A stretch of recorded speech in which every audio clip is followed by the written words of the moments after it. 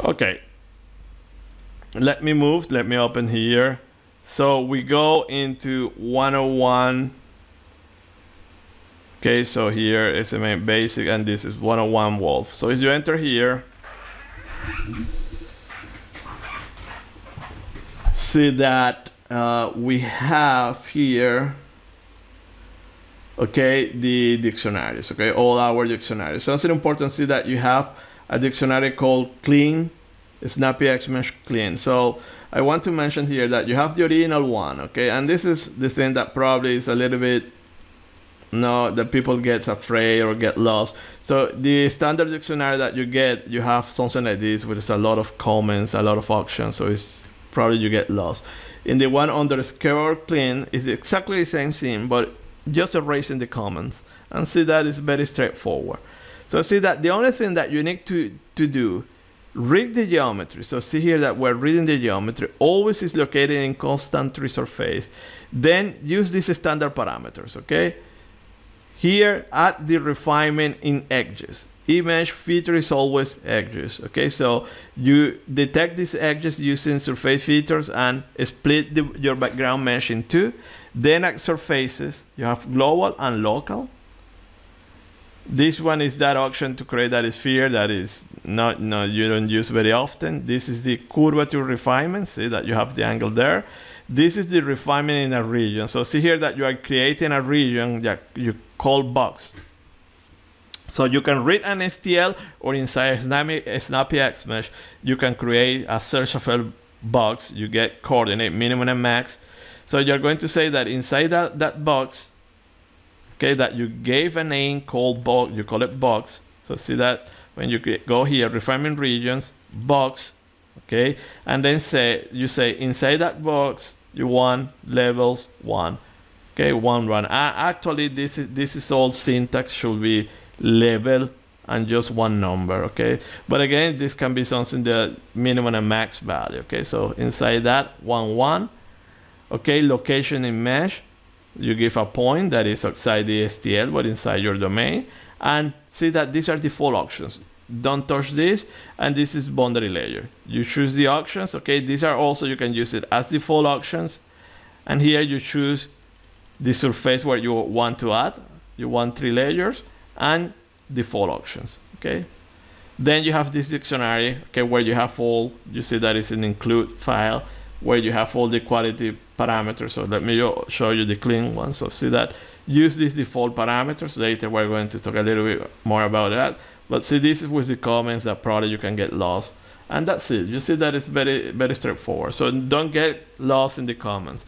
By the way, remember that in your installations, you go in etc. Here you have cases, and you go, if you go in annotated, you can find all these dictionaries annotated. So here you have the snappyHexMesh original one, all annotated with all these comments. So probably this is a little bit intimidating. People get lost because you have all these comments and everything. But the moment that you erase that, it's not a big deal, okay?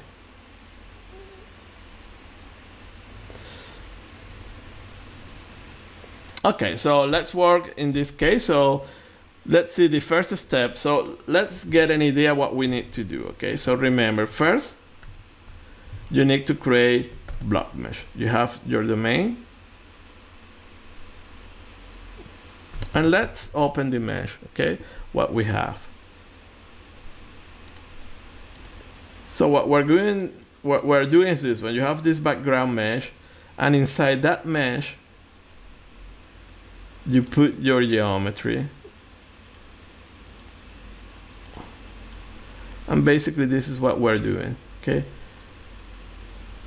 Now that we have this, using this dimension as a reference, now you are going to do all the splitting, during the castellation stage of edges, surfaces, and in the volume, okay? So see that is, you choose a splitting of 2, you take this one and you split it twice, and that is how you resolve. So you have in this slides the equation that it is going to give, you can have that reference about the edge size. So let me go back here, this. So if you want to see the edge size, or if you want to aim for a particular edge size, this is what you have. Delta is the original background mesh, 2 to the power of n refinement level, and that's all. My advice is do not use refinement level more than 4, because it's going to give you problems in the boundary layer meshing, okay, because you're going to have aspect ratios too large, but also it's going to start to use more memory, okay. So if you want smaller edges, instead of going here to 6 or 5, try to refine the background mesh. It's better to do it in that way. So have this upper limit of refinement level of 4, no more than 4. So now that you do this, the next step, okay, is that, let me hide there. See that you have your geometry, and there are some sharp angles all around. You have these edges that you need to resolve, okay. So to resolve these edges, and let me show you, you can do that using here, there is a filter called filter edges, okay. And see that you have an angle there you define. I put there 30, and see that with 30 degrees is detecting all these edges. So basically when you extract that information, you are just forcing Snappy to make the mesh body fitted to this, but also to make it finer is you put a value larger than 0. If you put the value 0, it will enforce it to snap to those edges, and if you put the value larger than 0, will add a splitting, okay. So see that you can get that from ParaView, okay. So see that we extracted the edges. Now what we can do, now that you have these edges, okay, you can save that data in VTK format, okay. You can say, okay, save, and let me call it test, and okay, so you save this data in VTK format. I'm going to show you 2 ways to do it. So see that you have it here, okay, and that is an actual file that is human readable, okay. So it's something like that, okay. You need to also, very important, save it in binary, okay. So when you in ASCII, sorry, in ASCII format, okay, that is a requirement. So see that you open it, and this is human readable information, okay. So you have there, I have it already, I did it there using H1, okay, and that's all, okay. The other way to extract that information is using, so we did it in ParaView, but also you can do it here using surface features. Okay, so you have this one. If you open this dictionary, you have it there. So basically you can read multiple STLs, okay, but my geometry is located here. I'm reading something else there, okay, but just to show you, but this is my geometry, and you define the angle. So this is important. Recall that in ParaView we use 30 degrees. Here in this input file, it is the complement, okay, so it have to be 180 minus 30, 150, okay. Don't know why, it's on a choice of developers, but this is how you define it, okay, the angle. Later we're going to see what is that actually, what is measuring that angle. And these options, just leave it as they are, default. There are many more options, so these are the computer ones. So here you can write that file for inspection, okay. It will write an OBJ file, and then you can inspect that file. So to use that file, you use surface features, and see that it's telling you this reading, and at this point when you run that, it's going to create this directory where you have the OBJ file that you can open in ParaView, ParaFOAM, but also in 3Surface. It's going to create this file image where you have that information available, okay. So just to show you, ParaFOAM, okay, look here.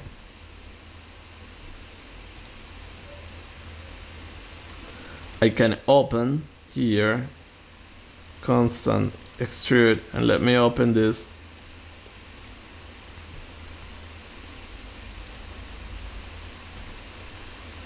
See that is the information extract. You can open your STL and you will see now. And just to show you, if you go back, let me open my STL here. You can apply your filter here, which is filter edges. And remember, it's the complement. In OpenFOAM is 150. Here you apply 30, and there you go. You have it. What is neat about doing this in Parallel is that you can do selections. Okay, so here you see that you are extracting everything, but also you can select a specific segment. So see that you have these selection tools here. So let's say that I want to select there. See that you select this edge, and let me go, okay, here, extract selection, apply, and see that I extracted that selection, and now you can save this selection in BTK format.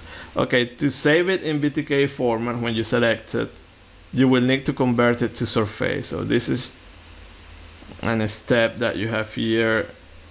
Okay, that extract surface, apply. Okay, so you convert it there, save data, and then you can save it there. So this is when you do selections in Snappy, you need to do that additional step.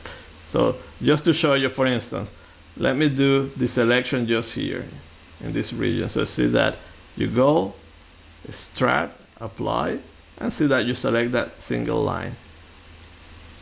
And then so you try to save it. Okay, you need to convert it. Okay, you legacy data. Okay, and you save. Okay, so I will call it H2. Okay, save an ASCII, and that's it.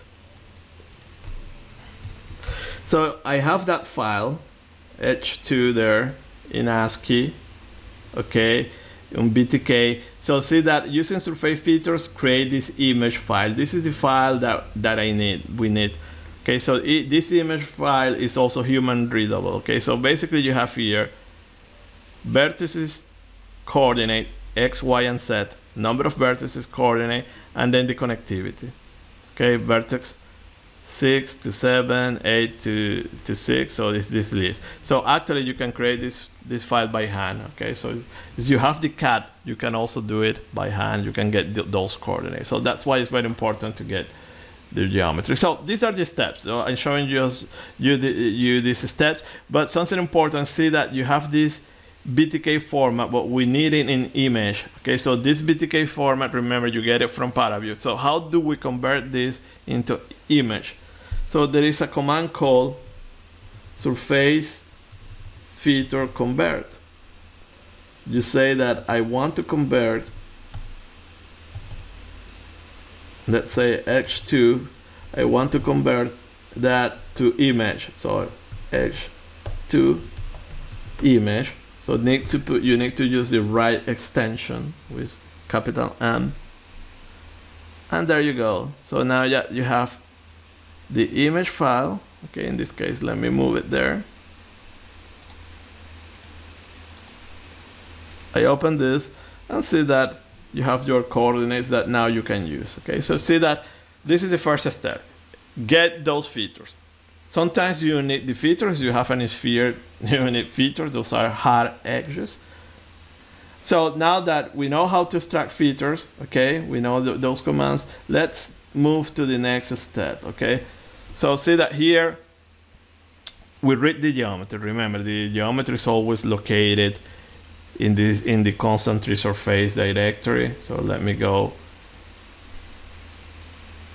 here, constantly surface always located there. Then use this method, this is a standard, and then you give it a name. This is an internal name, how you are going to call it inside snappyHexMesh. This is the name, how you call it to assign refinement. And then you can access local region. So here I'm showing you how to do it. If you want, you don't do it, okay? It's okay to do it if you have a single surface, but just how to access those local regions. This is important that those local regions are actually defined in your STL file. So if you open your geometry, see here, wolf extrude, see that you have here this keyword, solid wolf local. this is what you are accessing here, and then you are giving this name. Okay, so this case doesn't make sense because we have one single surface, but you can have multiple surfaces, define it not using this keyword solid, and you can access that. So as you see, you have a lot of control. So that's what is happening there. So let's keep reading here this dictionary. Okay, so see that also we're doing all the 3 steps right ahead. Okay, then we have this, we read it, we create, see that I did some other selection, STLs, I created these entities. Remember, you misspell something here and you get all the options available, or you can read the source code. So castellated mesh control. Okay, so here you have these controls, you can use these recommended values. So this is important that here you are limiting the maximum number of cells. In this case, we're limiting to 20 million. Okay, so remember, 20 million, roughly speaking, will require something about 20 gigs of memory. Okay, so here you can control now the maximum number of cells. In this case, we are not going to reach 20 million, but you control that. Okay, and so here, see that here we access the features. So remember that we created these features using surface features. You access that here, and let's access also the edges too, the one also that we created manually. So you just put it there, and what name I gave that file, the name edges 2. So you just put it here and put a large value. Okay, so you put 4, it's going to take the background cell and it's going to split it 4 times. So you put 0, it's going only to enforce, okay, just to snap to those edges, and as you put a value different from 0, it will do splitting. Okay, so see that it's relatively easy. You just need to identify edges, then surfaces. So see that wolf is the local name of the file, this one. But then also you can access regions. So in this case it is the same, but later we're going to see some other cases that you have different regions and you can give different refinements. So see that now here you give global and local. So the local to 4, minimum and maximum, and the second is controlled by curvature, and the curvature is controlled here with this angle. Okay, smallest values, it means capture more, largest, it will avoid refinement due to curvature. Okay, but 30 is okay most of the time. And that's all. This is the option that most of the time you need to use. This is just to show you how to create that. And that's all. Leave this default, refinement region. So remember that we created that box here. So here I left the comment, so probably it's a little bit confusing, but this is the box that we created. So now you do the refinement inside this box, 1, 1, okay? Location in mesh, leave these default values, default values, default values, default values, default values, okay? There is no need to change this, or recommended values. And here's where you add boundary layer. So here you have this option, relative sizes. So you can, true, everything is defined in percentage in reference to the background mesh. If you put it false, everything is defined as an actual distance. Okay, so you put there 0.01, it will be 0.01 meters. Here we're telling that is percentage, like 50% of whatever you have in the background mesh. So as a beginner, I think this is very good. This action is fine, so use it. I recommend it to use relative size true. Expansion ratio, we looked at the introduction of meshing. Okay, so this is the growth rate. Final layer thickness, so I want the final layer of the boundary layer to be 50%. Okay, the height or the largest dimension of the cell next to the surface. Okay, but this is the cell next to the surface after refinement. It's not the background, so just to make it clear, it's not the background. You define a minimum thickness, everything is relative, and then you choose the surface where you want to apply. So see that it's wall because I access that, I created that here. If you don't create this patch here, it will be wolf. okay, will be the same. But if you access that one, you give the name. So it might be a little bit confusing. I try to as I say, sometimes I overcomplicate things. Then here, all these options, leave it as default, everything as default, don't change anything. Here we'll read the mesh quality controls, also use default values. Okay, and that's it. And here you enable that diagnostic information for the boundary layer. This one, you comment this one because I don't want to save all those files. Just this is for the animation or debugging. So if you want, you can play with these options later. And that's it. So look at that. Now if I type snappyHexMesh, okay, 3 surface, just 2. So let's see, that is telling you that it's not finding that file. My case, so okay, I name it. I need to change the name. It's X's. Okay. Well, you can change. Okay, let me change the snappyHexMesh. Okay, let me change the dictionary. So will be bam bam bam bam somewhere here. Okay, it's H. Okay, snappyHexMesh, and off we go. So it's always also, I didn't save the log file, but also save the log file now, because if you have problems with the snappyHexMesh, I will ask you, show me the log mesh. But as you see here, what it's doing is a lot of iterations. It's always controlling the mesh quality, trying to enforce that. So it's important that here, do not use values super conservative, because otherwise it will take a lot of time. Okay, also there is no guarantee that it's going to reach this value of orthogonality, skewness. Okay, we saw also in the introduction what are these values. Okay, so do not put here stuff like 45, because it will take too long and not necessarily will respect that. But these values are okay. So see that it's doing all these iterations. So it will do castellation, snapping, and then boundary layer, and see that at the end boundary layer, and it's giving you some diagnostic information.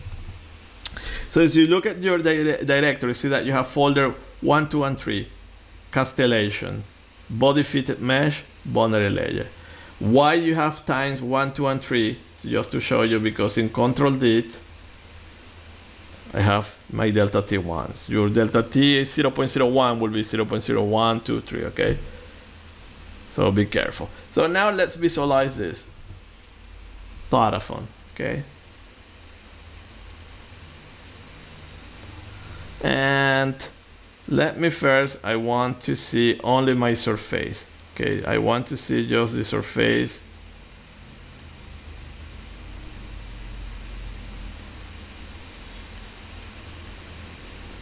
Okay, then show me here.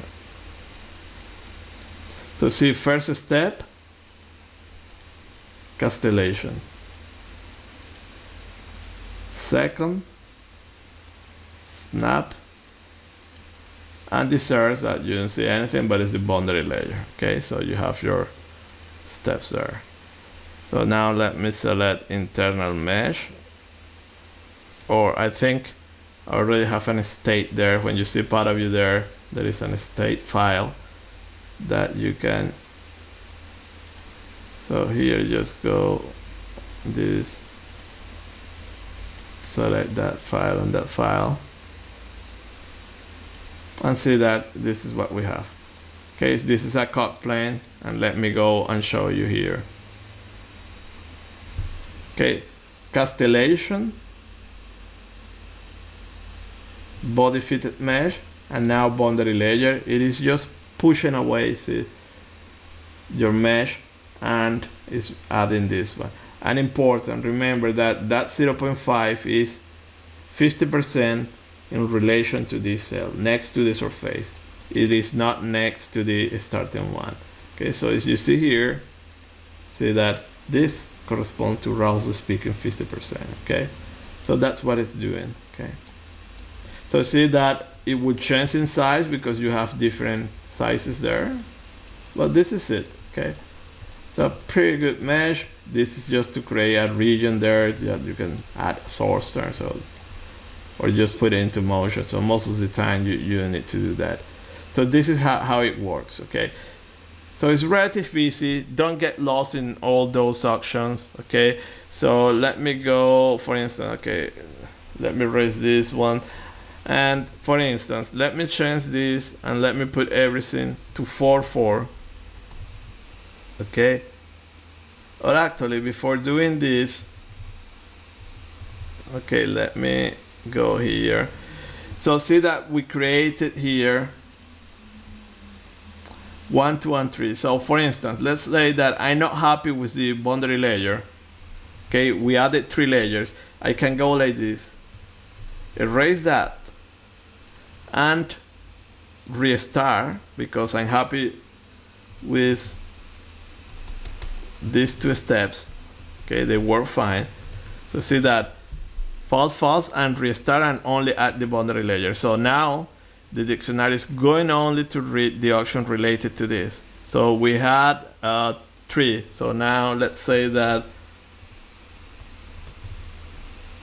let's put now 8.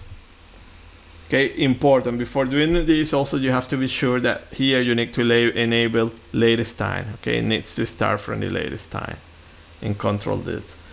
So as you go now, snappyHexMesh, see that it's starting from 2 and it's only adding the boundary layer. Okay, so this is very helpful. I recommend you to work in this way. No, do not use the option override. It will automatically save everything in the directory constant. So you don't have the option to redo the boundary layer. Okay, so see that now we change it. Okay, let's open. Let me load this state.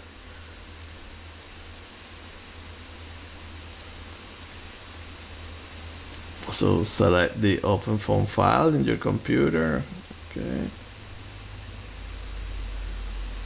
And see that now you have there your 8 layers. Okay. Very helpful. Again, if you don't like it, erase that. And that's all. Or for instance, I don't like step 2. There were problems there. You go here, F, erase 2, and then you just go here. Okay, and you can say, you can put it true, so it will start to do it from there, or you can put just through this one and it will do just the snapping.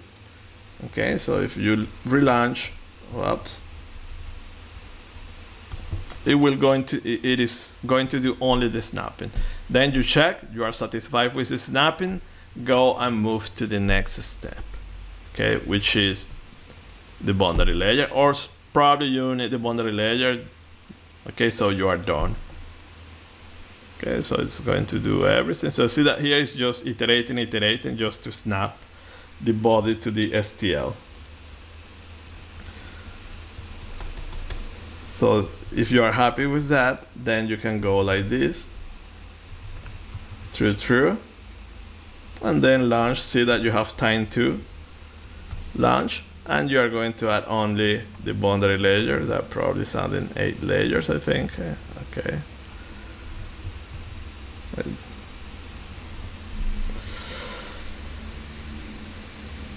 Okay, and there you go. You have your 3 steps. So as you proceed in this way, you're going to have your final solution in folder 3, your final mesh. But remember that the mesh is always located in constant. So what you need to do is transfer this into this directory. Okay, so you can do like this. You can do it. Let me show you how to do it now using the file explorer. So basically just erase this file, you don't need it anymore, and copy this directory and put it there, and that's all. You can also do it from the terminal, huh? So you get the idea. So 3, okay, you erase everything, check mesh, always run check mesh, And see that you have here, see that it's telling you that you have no orthogonality problems, okay, but it's not a big deal, okay, 70 is still okay. And Parafon, apply, okay, and there you go, you have your mesh. Let me put this cut one,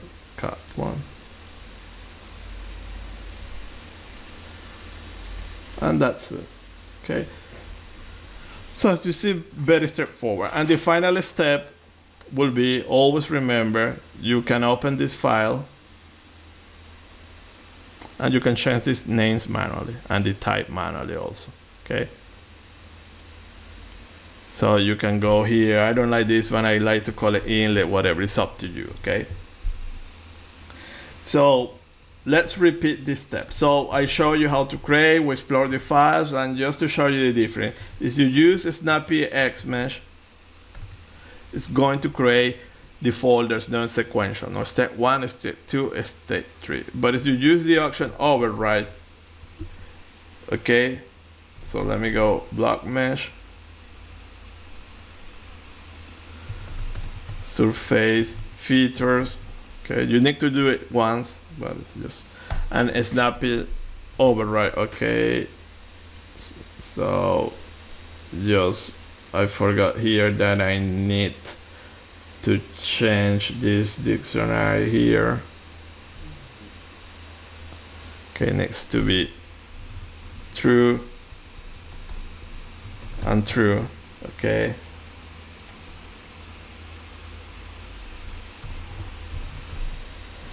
So it's going to start and it's going to put the solution automatically in the folder constant polymesh, okay. So you need to do the transfer of the solution. So let's wait a little bit, it shouldn't take that long. So first it does the castellation. So this is important to remember, that the castellation step is where all refinement is done in function to the, in relation to the background mesh. All refinement is done here. The other steps is just, this is just doing the snapping to get the body fitted, and this is just putting that inflation layer close to the surface, but there is no refinement of the previous mesh. It's just putting new cells, okay. So here is where you need to be sure that you get the right curvature, the right number of cells and everything. So it can be in edges, surfaces and regions, and everything you control it here, okay. Just read your STL and you can control here features, then refine surfaces and regions, okay. So you have everything there. So see that it's done here, and see that you don't have 0, 1, 3, you already have everything. You already have everything in constant, you have all the mesh and everything, and again just open this one and you can modify that file, okay. So at this point, just to end this case and then we move to other case, here also you can run in parallel. So you have these two scripts. Run mesh is serial, okay, the steps, and you can choose also dictionaries. So you see that you have different dictionaries, okay. And in parallel it's like this, okay. You do the decompose in the standard way as we previously studied, and you can run checkmesh like this. And also remember that you need to reconstruct the mesh, so you use this command, reconstruct par mesh, okay. This is the mesh, not the solution. Okay, so that's all for this case, okay. I hope you didn't get confused at a higher level. In any case, we have 3 more cases, easy cases, that we're going to understand better all these options. So thank you for your attention. See you in the next video. Bye.